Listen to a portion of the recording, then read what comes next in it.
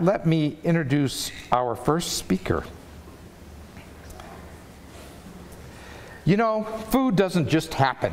It doesn't arrive on our plates or even in our supermarkets by accident or by magic. There's a complex network of processing and delivery, of supply and demand that determines what's available for people to purchase and to eat.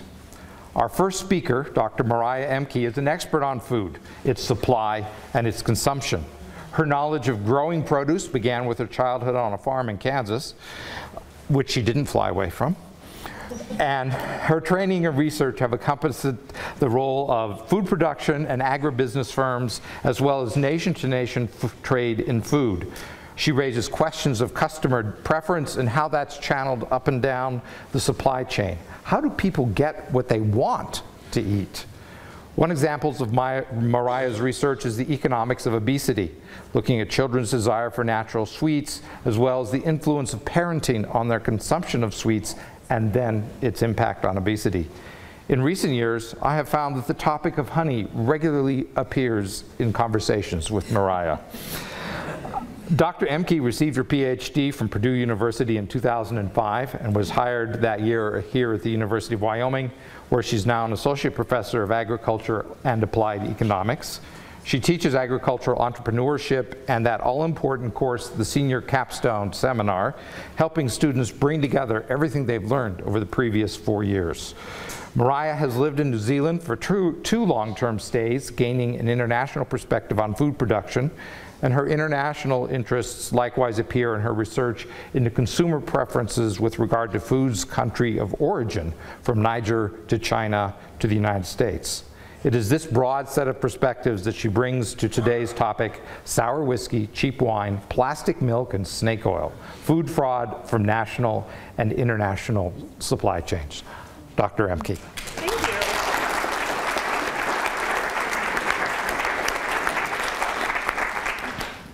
Thank you. It's a pleasure to be here today. And although I have, I guess, some undesirable terms in my title, I can't wait to talk to you about them. So sour whiskey seems so fitting for Jackson, Wyoming, and thinking about the Western culture that you have here. And when today we may think of that as an Old West sort of topic, but actually we have a lot of, if you will, if not, it may taste okay, but it comes through sort of sour supply chains, whiskey in this world. There's more Scottish whiskey, for instance, sold in China than Scotland actually produces. So somewhere along the supply chain, something is happening, and that is the focus of this presentation and research I am doing at the University of Wyoming, along with colleagues at Colorado State, NC State, in Australia, New Zealand, and the UK. So I'm looking forward to giving you a little insight into the problems that are challenging, shall we say, agricultural economists such as myself.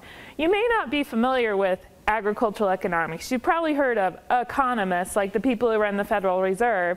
But what are agricultural economists? I am one of them, and perhaps you have heard of it, and you have an idea of someone who works with cows and plows and those sorts of things. And I do some things with cattle and ranching, but my main focus has been consumer economics and food policy, and that is what we'll be talking about today.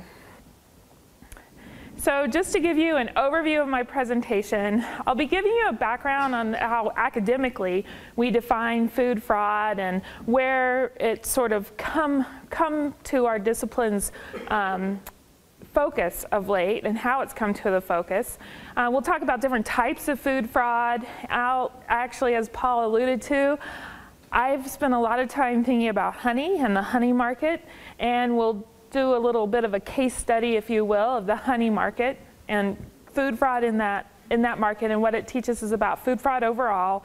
And then different measures we can think about for industry, government, and you as consumers to take to try to prevent food fraud. So I don't want this to be a scary presentation. Really, my first point that I really want to make is that the world's food supply is safer than it has been at almost any point in history. We have better biological, chemical, and physical science going into the production of food.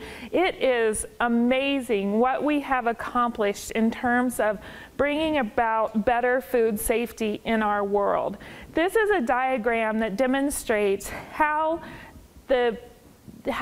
salmonella rates have been brought down in the chicken industry. It's from a new 2017 publication by the USDA.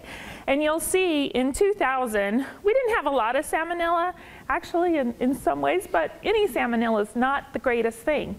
We had about 1% of the young, if you look on the left, 1% of young chickens that were being butchered, if they tested them coming off of the production line, they found that about 1% of them contained some salmonella across all processors in the United States. By 2014, we brought that down to almost 0% in terms of when regularly tested through measures that our government has taken, the industry has taken, to try to make food inspection more transparent and communicate what is going on. So I don't want you to leave here today worrying about every bite you take. But my second point is, unfortunately, the food supply chain is more vulnerable than it has ever been at almost any point in history. And this isn't particularly due to the science, but it is due to us, the humans, and the human factors, and how we're kind of difficult to control, actually. We think viruses and pathogens are hard to control. We're hard to control. So just to give you an example of what's going on in terms of food fraud, in the EU, this is just as of mid-year in July, they had already confiscated over 9,800 tons of illegally imported or diverted food. And this is worth about 230 million euros, so that's EU figures. And global trade for food that has been handled in some sort of fraudulent way constitutes a global market worth about $40 billion. And so this figure is pretty amazing within itself. But if we look at the value of other illegal markets, such as the one for illegal drugs, identity theft and illegal firearms, we find that this is $40 billion a year we have in the illegal trading of food. It surpasses the amount of illegal drugs that are traded in the world, as well as the amount of the value of identity theft in this world, which was about $1 billion. These are all according to the United Nations. And then actually, I was sort of surprised that comparatively, the sale and illegal distribution of small arms is only, if you will, valued to be around $320 million, excuse me, whereas food fraud costs the world approximately $40 billion in illegal trades. So it is not a small issue. It is actually quite a large issue. What is kind of more concerning about this is that a lot of this revenue that is gained off of the illegal food market is a lot of it is done in sort of a white-collar crime situation, but increasingly organized crime and terrorism groups are looking at food as a way to launder money and finance their operations. So food fraud is defined as occurring when there's illegal deception in the production and marketing of goods for economic gain, often leading to the adulteration of food products. Food fraud is not bioterrorism. Bioterrorism is committed when people have the sole intent of hurting other people. Food fraud also is not necessarily the same as food safety. You may be familiar, if you're a movie buff, perhaps you watched the movie The Informant with Matt Damon playing the role of the troubled James Whittaker in the 1990s ADM scandal. In this scandal, ADM colluded with other manufacturers of lysine, a feed additive for pork production, to set the global market price for lysine. And well, I doubt you lay awake at night worrying about lysine. A lot of people didn't, and didn't realize that this was going on for some time. And so what happened was, in the 1990s, this was considered an amazing surprise, if you will, because at that point in time, it didn't seem possible that there were only 4 different lysine producers in the world, and they were mainly located in Korea and Japan. And it seemed very difficult for a firm in the United States and these different countries to collude. But if you think about that situation and the advances we've had in internet technology and information sharing, it's also easier than ever to do industrial collusion, as well as for a more rogue organizations such as organized crime and terrorist groups to collude around food. Food fraud doesn't always result in a food safety risk. Food safety in my agricultural economics world is more strictly defined around incidences where we have unintentional harm that enters the food system, if you will. There's pathogens or viruses that somehow get on our food and then we ingest them.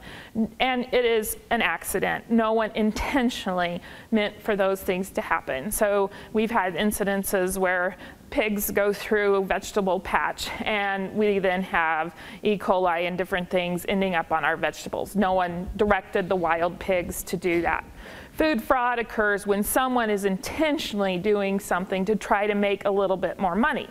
Sometimes these people may not realize they may be criminals who aren't particularly tuned into food production processes and may do something they don't realize is going to hurt people. And that's also when then food fraud produces a food safety risk. So for instance, in 2008 in China, you may recall that there was an instance where melamine was added to baby formula there. And you may wonder, like, how did melamine ever melamine is a plastic product, how did that ever enter the baby formula supply chain?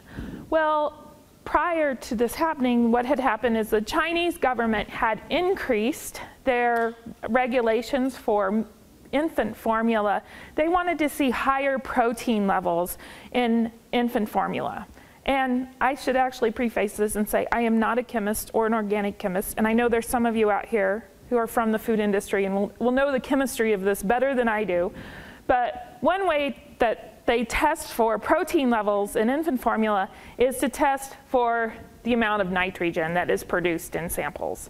And the melamine provided that nitrogen boost. So in order to meet the new government regulations for protein, somewhat dubious actors in China thought, hey, let's just put some melamine powder in the milk powder, and that will boost our nitrogen levels, and then we'll get this premium associated with higher protein levels. It isn't clear whether the people who thought, hey, let's add some melamine, thought about the potential infants they would kill and the many ill people that would cause. But indeed, that resulted in a major food safety incident where I believe approximately 50 children were killed. Many people developed other side effects, intestinal problems, and ultimately, actually, one of the executives within a Chinese firm there was executed for the whole situation, letting it arise. So, in order to understand food fraud, I do want to touch a little bit on what the food supply chain looks like and sort of typically what agricultural economists see as consisting of what the food supply chain consists of. A lot of us in Wyoming work at this level, the producer level. These are the people on the farms, on the ranches, in the vegetable gardens, and the greenhouses, producing the basic commodities of the food you eat. A lot of times, though, you don't eat that directly from the farm, right? It goes through some processes before it gets to you. So if you think of beef production, beef may be sold from Wyoming. It may go in that case, we have feedlots, may go and be backgrounded at a feedlot, and then it is sent to the processor, the next step. in the food supply chain. And at this point, the food is processed and made more presentable, or it could be, if it's lettuce, it's being washed, it's being cleaned for you. If it's beef, it's being cut up, it's being ground, those sorts of things. It is then sold typically, sometimes it goes directly from processor to retailer, but then there's usually a wholesaler involved who does warehousing and distribution, and then it goes to the retailer at the end, which in just a little bit of a side note, food retailing is actually going through an amazing bit of change right now. As retailers, we've gone from mom and pop to big grocery stores such as Kroger, and now we're moving into this world where Amazon is entering, and we're going to have, I think the future of our food retailing is going to be moving and changing even more. And so you may go to the grocery store to buy your food, you may order it online, but either way, that's the retail step. Food fraud is most likely to occur at the intersections of these links in the supply chain, either from producer to processor, where perhaps a defect, a poorly produced product is substituted in with higher quality products into the processing chain, or once it has been processed, there can be diversion or different things happening between the processor and wholesaler step. I was looking this morning at, and this would probably be from wholesaler to retailer, but it was news from England where a criminal gang had been busted for doing two things. First off, they were stealing high quality luxury cars and reselling them, such as Jaguar and Land Rovers and all those different things. And the second thing was they had stolen a semi-load of Nutella, and and we're reselling that to try to make money. So they were probably operating between that wholesaler and retailer stage. There's some classic examples of food fraud in industries that are more prone to food fraud. One of the first ones that comes to mind, actually in a number of different ways, I have a picture of sushi here, but the seafood. The fish on the sushi is very susceptible to food fraud. Actually, there was a study done, not in Wyoming, so you can rest easy, but I believe it was in Michigan and the Northeast, where approximately 80% of the sushi being sold in sushi restaurants wasn't really the fish that they said it was. And so we have a very hard time as consumers really differentiating, especially perhaps, maybe if I were Japanese, I'd be better, what is truly yellowfin and what is not yellowfin tuna. And then, so seafood in and of itself has a lot of fraud taking place. It's a high value product. This can take place in a lot of different ways. When people pack the fish in ice to be shipped, they can put more ice in and make it heavier, and so they get more value out that way. You can swap species, people may not know. You can also, in a world where we want to pay more for wild caught, say salmon, instead of farm raised salmon, sometimes that farm raised gets substituted in for wild caught. Another thing that appears on your sushi platter is rice. Rice, which also is in my little bag there, it's in developing countries, that's where we see a lot of food fraud, is in rice and milk. Rice, you can, the sort of most dubious examples are putting in little white rocks that look like rice into rice bags and then selling it on. You can also put in pasta that isn't really rice and make it look like rice. But that's an area where there tends to be a lot of fraud historically. Also, kind of in Korea, Japan, in Asian countries, there's a large problem. This is over here on the right, upper right, is a picture of dumplings with chopsticks. And basically, anytime you have a ground meat filling going into something and you can't really tell what it is, that's more likely to be a target for food fraud. And so in countries like Japan and China, that's where they see a lot of problems with people putting in non-meat fillings into fillings. You've probably also heard like of sausages containing sawdust and those sorts of things. So that's outright adulteration. Milk, as I mentioned, the China case earlier, that's one really I would say right now the most famous case of milk. We've also seen melamine arise in other milk markets, especially through developing countries in Iran and India. Another way milk can be adulterated is that instead of just selling milk, water is added to it and it's cut down so it isn't as strong a milk, or you could sell water that's colored white and try to claim it is milk. So there's a lot of ways that milk can be adulterated and sold on. And the infant formula situation in China is kind of, if you will, it's different than these liquid situations because that was where you're dealing with the powdered milk market.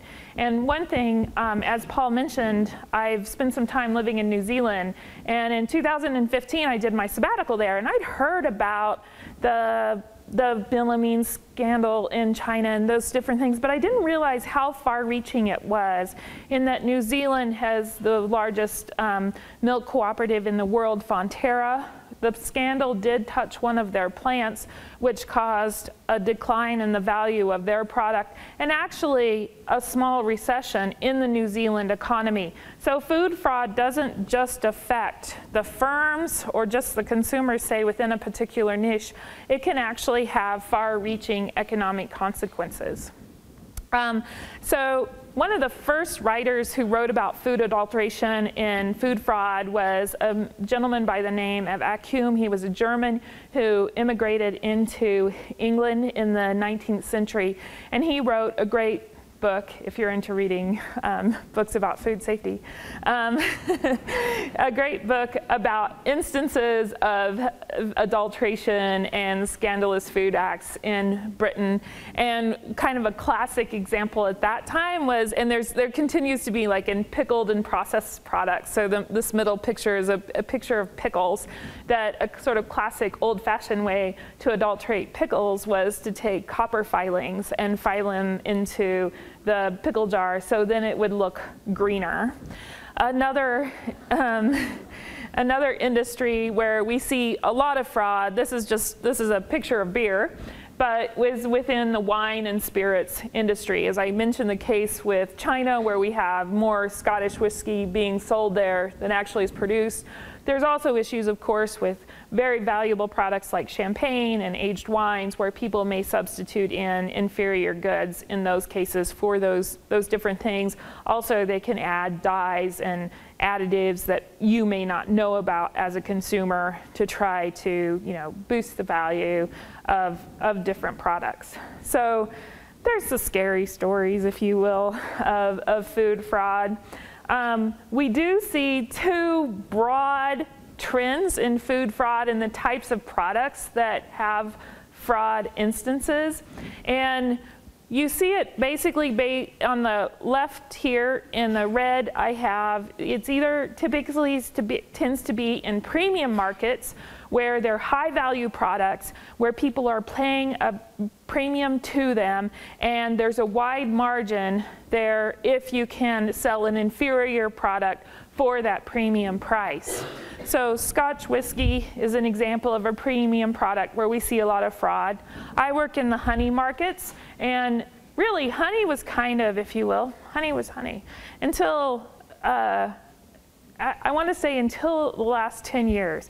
The first time I lived in New Zealand, I was a student, and we used to go into the dining hall every day, and our afternoon tea, we could have tea and we could have toast with honey on it. And we would get these huge vats of honey. And it had a very distinct taste, and I grew to like it, but I didn't know at that time I was eating something extra special. So when I was a student there, it was in 1997, and there's all this honey around from these manuka plants. And they had so much honey, kind of honey running out of their ears, if you will. So we got big vats on our tables. This honey was used as a sweetener to add to cattle feed to get the cattle to eat more. So it didn't have a lot of value, really. I mean, it's feeding it to college students and cattle, right? But in the early 2000s, some creative food scientists there discovered that manuka honey had extra special cleansing and medicinal properties. And so It is a great solve to put on burns because not only does it close off the burns and prevent more microbes and those sorts of things from getting in, it actually has like a little hydrogen peroxide type property, and it cleans the burns and has some sort of antimicrobial and antibacterial properties to it. So this stuff I used to get to eat for like free almost is now worth over, in some cases, can be worth as much as $100 for a few ounces. So we have this very high value honey that's out there on the international market, which has of course invited a lot of frauds to try to sell honey that isn't Manuka honey for this high dollar price. So we see that in Manuka honey in particular, but it's also happened in the United States with other types of honey, which I'll tell you more about in a few minutes. Fraud is historically very rampant on the herbs and spices markets. If you think about it, if you think about spices such as turmeric and saffron that have great flavor, and also in the case of turmeric, we found it has great medicinal properties, then it doesn't take too much to try to find some other type of powder in that case and say color it orange and try to sell it as turmeric. And so we see a lot of where it's hard to define, you know, what is oregano and what isn't oregano. Can you just cut up some leaves of something else and sell it as oregano? We see a lot of fraud in that market, and those are also high value products. In the wine market, obviously when you have high value wines and champagnes, you're going to have people trying to take advantage of those situations as well. We also see fraud though in very low value, mass produced sort of markets. So one of the more recent, we've had actually the meat industry is a pretty big target for fraud. In 2013 in the United Kingdom, you may have heard of the horse meat scandal, where gangsters had rounded up, or actually nabbed, horses from Eastern Europe and brought that meat into the United Kingdom, and then that was mixed in with hamburger and sold to UK consumers. And let's just say the Brits aren't as wild about eating horses as people in Sweden and Italy, and so that caused a lot of outrage there, and is really actually what has sparked a large interest in food fraud in the United Kingdom. Powdered milk, as I mentioned before, is another mass-produced in milk, mass-produced product, and rice. So there's several different ways food can be, food fraud can take place. So if you want to think about food fraud as a big umbrella, these are the different areas under that umbrella where food fraud can take place. There can be dilution, and so that's an example of that is things with like milk. Honey can be diluted by adding high fructose corn syrup and basically adding to this higher value product, sort of making it more of it with a lower value product. Concealment takes place when additives or products are added to your food without you knowing about it. Mislabeling and misrepresentation is a type of food fraud. Actually, as we get more and more labels in this world, we now have a lot of labels for our food. We have certified organic, we have all natural, we have a lot of labels and certifications that people look through.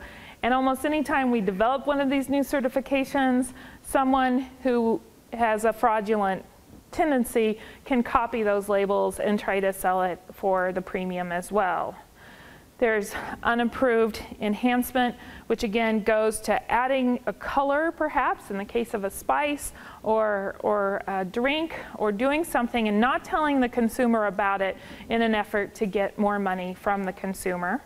There's counterfeiting, which you can have counterfeit Nutella and Reese's and all the different name brand products, just like you can counterfeit Ralph Lauren and Versace and those sorts of things. Tampering is perhaps a product has been is not high quality or has been tampered with in some way, and instead of stopping it and making sure that it doesn't reach the consumer, the company or people involved continue to sell it. Substitution occurs when we have substitution of a low quality product for a high quality product. This can easily happen with products that you may not be able to judge from looking at them. So from food perhaps that isn't organic being substituted for food that is organic, and you wouldn't know as a consumer, particularly just eating it on a one-off experience.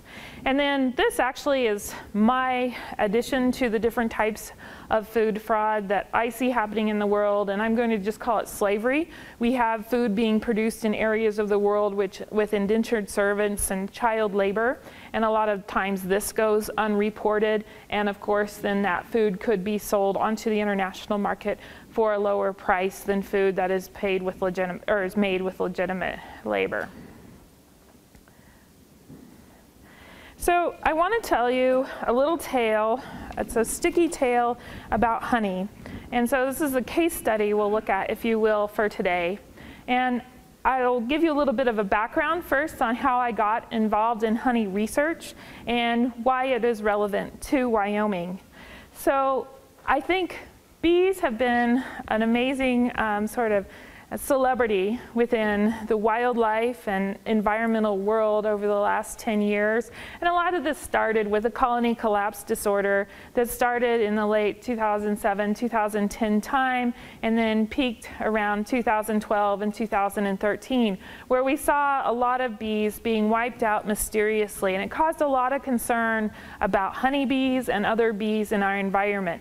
Bees had also been going through a tough time sort of before then. In the 1980s, the varroa mite was introduced, and so we had a major decline in the amount of bees we have in the United States and the number of beekeepers we have, and we've continued to see that decline in the number of beekeepers. The average age of a beekeeper is over 55, approaching 60 within Wyoming and within the United States. So there's been concern in general about honeybees and wild bees. And at the same time, perhaps as a note of this, a bit of this concern has led to an all-time high in consumer demand and interest in honey and honey-related products. So in 2014 and 2015, we saw the highest demand we've ever seen for honey in the United States. So while honey producers and beekeepers face a lot of threats from Mother Nature, what I've learned from working with them is really one of their greatest threats is more one of human nature and the desire for other people out there to try to make money. And so there have been classic examples from the vacuum in the 19th century to today of adulteration of honey, where water or other inferior products such as high fructose corn syrup have been added to honey to dilute it, and then that's sold on as pure honey when it really isn't. And as I mentioned, in New Zealand with the Manuka honey, there's been even more incentives within the honey market for people to try to take advantage of increasing premiums there. So I first want to tell you a little bit about beekeeping in Wyoming. In Wyoming, we have approximately 125 registered beekeepers. Our beekeepers are kind of special because our bees, or shall we say our bees are kind of special, because our bees are some of the most productive bees in the nation. On average, we also have some of the largest beekeeping operations in the nation. On average, we have, of the registered beekeepers, there's about 408 colonies per beekeeper. And like many things in the Wyoming economy, and I can't explain this, but I think it's curious, beekeeping is a little counter-cyclical here. So if you look at this graph, the green line is the average honey production across states in the United States, so the average US honey production. The blue line, or sort of purple line, is the average in our region, so the average mountain state production. And the red line is Wyoming, here in the lower part. And what's kind of curious is it's almost like our general economy. It kind of goes against the grain of the nation. For some reason, we have our bees are more productive when the rest of the nation isn't so productive, and less productive when they are. But it does result in quite a bit of income to our state's economy. This is the average income across states from honey production, and on average, most states are able to produce a little over $4 million in revenue, going up to $7 million in 2012 from honey production. In Wyoming, despite our larger quantity of honey being produced at times, we don't ever really reach that national average, and given the productivity of our bees, in terms of our honey revenue. And part of this is because our price for honey typically falls about 18% below the national average. So as an economist, this is a curious problem to me. I'm interested to know, is this just a function of our distance from consumer markets, or is there something more we can do to market our honey, and more accurately, as someone who's interested in consumer preferences for honey, get more revenue from the honey that we sell? We do sell a lot of our honey to wholesalers, and could there be an option or a market to sell our honey more directly to consumers? I have to admit, that's a problem I'm still working on. I've been doing consumer studies with honey and trying to understand what kind of consumers value our local honey versus ones that don't across the world, and those sorts of things. But as I've studied this, what it has taught me, though, is I've learned a lot about about the overall national honey market. So in trying to understand this price disparity between our Wyoming price and the national price, I started looking at what does the national honey market look like.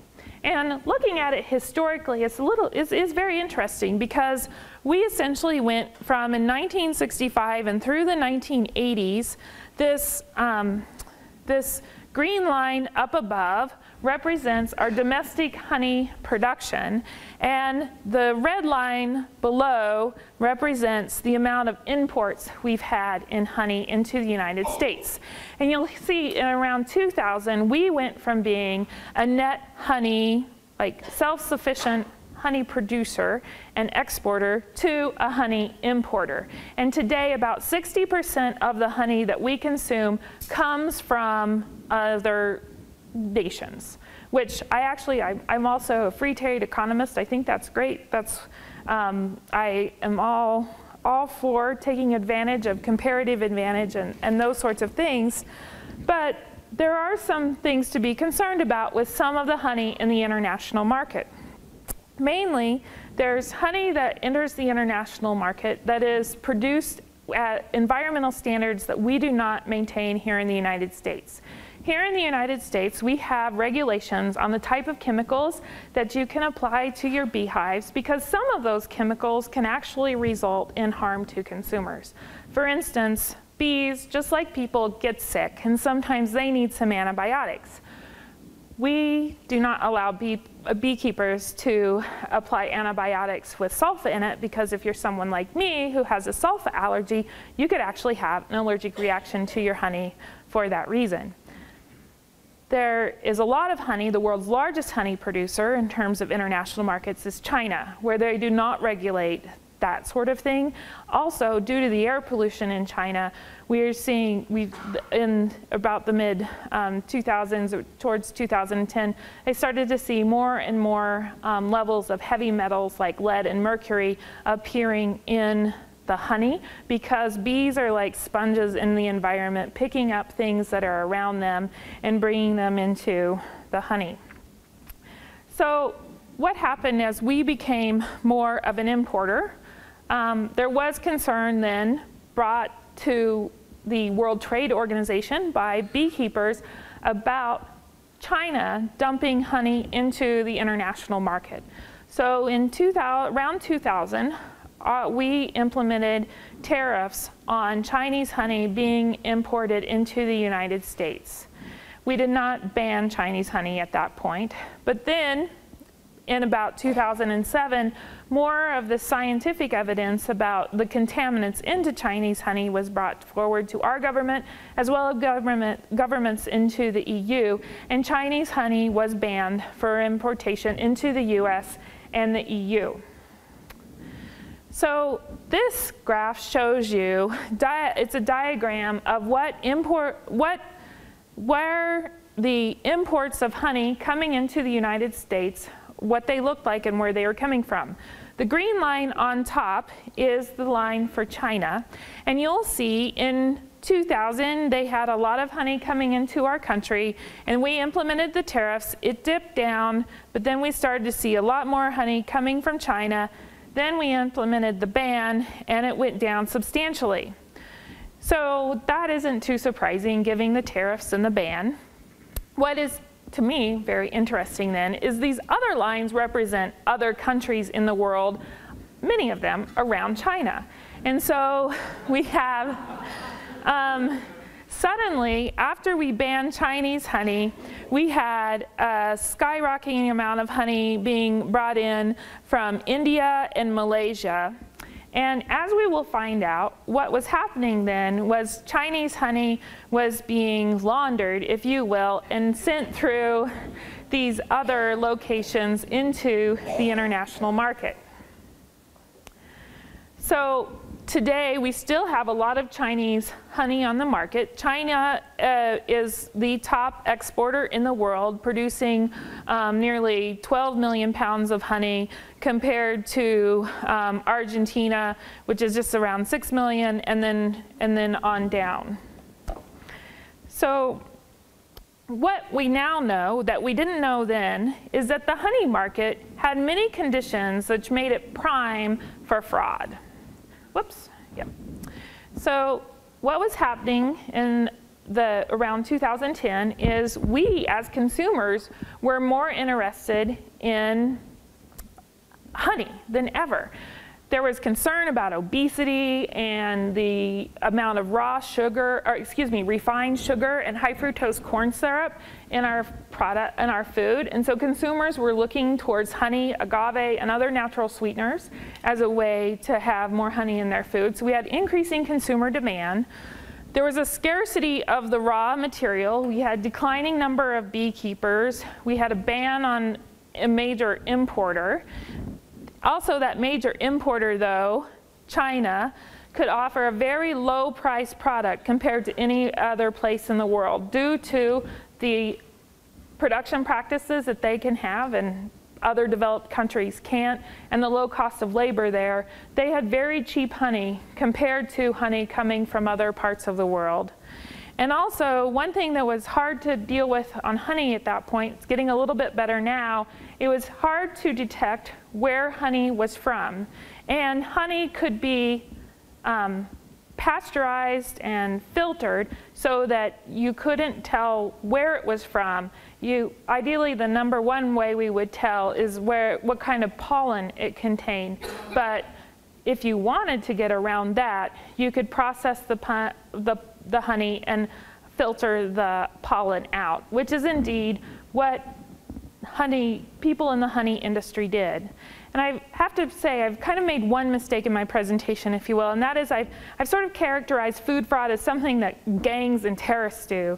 Actually, the people most likely to commit food fraud are people working within food organizations and food companies. So in 2011, we had what I'm going to call the honey sting operation. And in this, we had 15 people from 6 different countries in a number of international locations were busted by Interpol, the FBI, and the German police for laundering honey and illegally importing it into the United States. Particularly, a lot of these executives were associated with a firm called the Alfred Wolf sweetener company. It was located in Germany, but it had representatives in China who worked with honey processors there to have the honey exported to surrounding nations, cleaned and filtered, and then imported into the United States.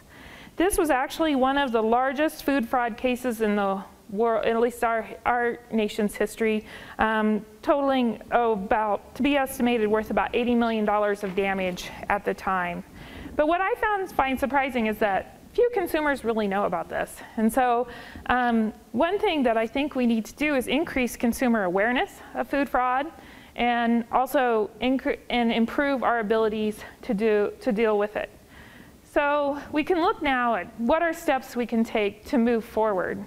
The industry is acting perhaps faster than anyone in trying to prevent food fraud. Major corporations such as Nestle have put out very lengthy reports on steps Nestle, Cargill, are taking very big steps to try to prevent food fraud in their supply chain because they realize it's a great risk to their business.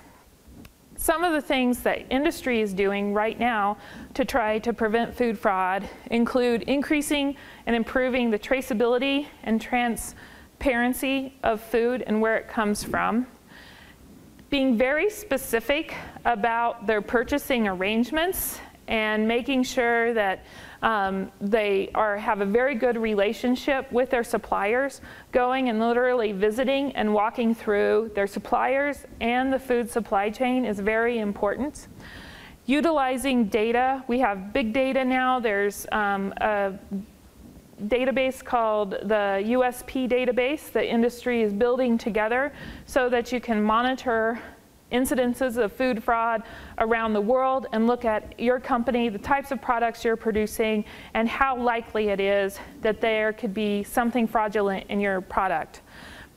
And finally, industry is really trying to improve their surveillance programs and, like other issues that go on in the world, improve their alert systems and encourage whistleblowing.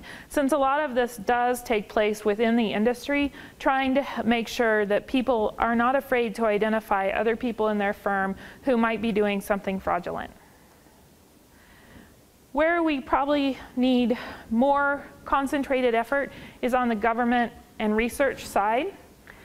One thing that I've become aware of is that a lot of times we think of this as happening sort of out there and at a global level, when actually it can happen at a very local level. I've talked to producers who have developed a niche for their product in a local market, say selling to a white tablecloth restaurant, and been informed that unbeknownst to them, there's a copycat producer out there trying to sell, say, lamb, shall we say, to a white tablecloth restaurant in another city and saying it's from their farm. So food fraud can actually happen at a very local level.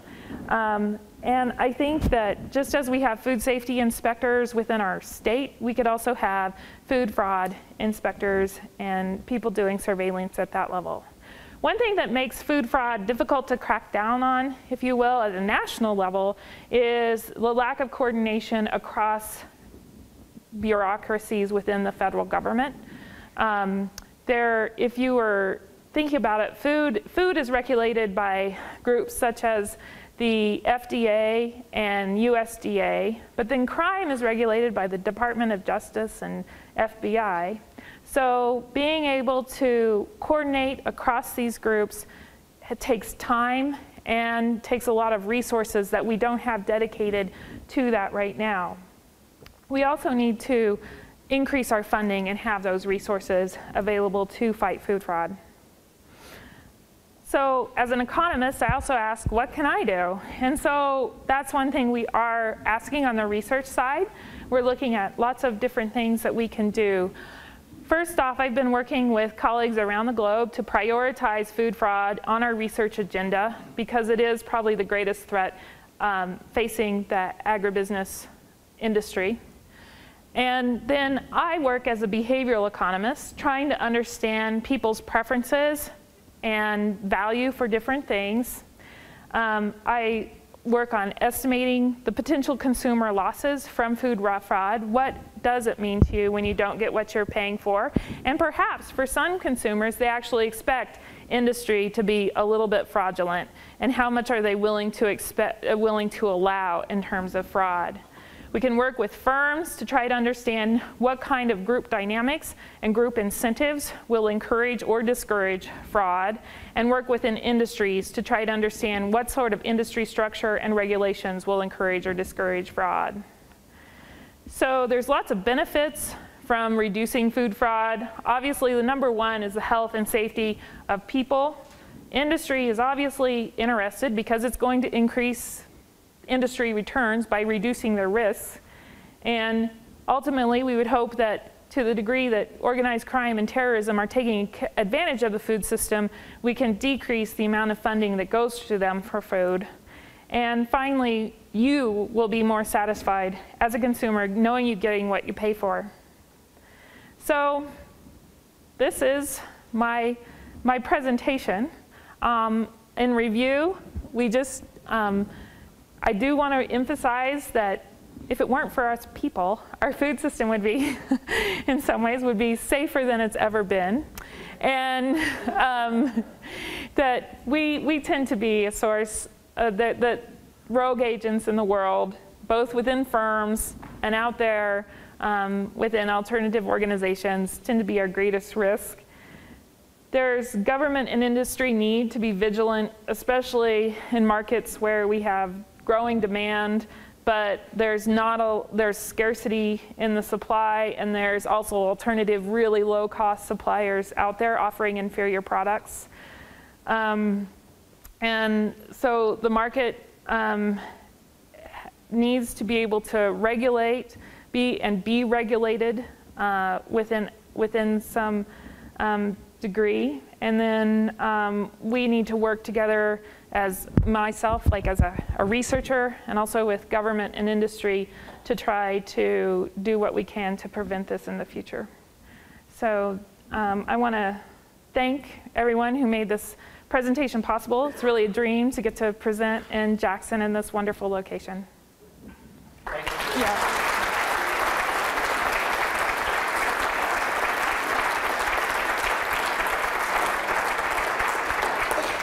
Ma'am? Has there been any relaxation in food safety regulations in the past year with our current presidential administration? And if not, do you see indications of that on the horizon? Okay, she's asking if there's been relaxation of food safety regulations within the last year with our new change in administration, and do we see any on the horizon? One thing that's been interesting about the change in leadership at the national level, I think this is looking broadly at agriculture, is they've left it alone. There seems to be higher priorities on their agenda. So, yeah. So I haven't, to my knowledge, seen any relaxation of food safety standards. To the degree this administration or any group could be more susceptible to the food industry and food lobbying that may push to that, that could be possible. And I think as I was thinking about this, you know, there is economic argument that to some degree industries will regulate themselves, definitely to the point that it improves their profits. But I think we all learned from things like the banking scandal in 2007 and 2008, the industry regulation isn't enough, and that we need to remain vigilant at a government level as well. Yep. So, all right, sir. Do you have an opinion on the so-called Food Freedom Act recently passed in Wyoming that was resisted by the State Department of Agriculture? Is that the one that allows people to do things like get milk from a cow and those, like, their own local buy shares in a cow and those sorts of things? I have to say, I do not have a particular opinion on it. I think, to me, I think that we take, sorry, let me just think about this. I personally have concerns about that to the degree that this is where I think we do need to be aware at a local level of what thing. I guess I push obviously a little bit more maybe for regulation than deregulation, and that one of the challenges to Wyoming and marketing to the rest of the world has been concerns about our like safety and certification practices within our state. And so it's been a while since I looked particularly at that bill, but I would be careful about things that lead to the opportunity for more fraud or unregulated behavior. So, okay, all right, over here on the right. Could you define in the beekeeping world or in the bees what local honey is? That's a great question. So she's asking me to define in the world what local honey is. And so local is where I think we can have, actually, this is where sort of like getting at this, where we need regulation at a local level is often in the definition of local, because I've been in restaurants where there's really a product sourced from 2 states away and they're selling it as local. So we actually ran a study with consumers of honey in Wyoming, and we defined it as something from Wyoming. And so that's something that gets, there's a whole stream of literature on it as far as how people think about that and what it means to them. Yeah. All right. Let's see. Sir in the plaid shirt right here. Okay. I've heard virgin olive oil. You didn't mention it at all. It's kind of Yeah. 30% to 80%. Right, yeah, so actually that's what, if I went point by point through my title, that's what I think of, that's like what I think of as modern day snake oil.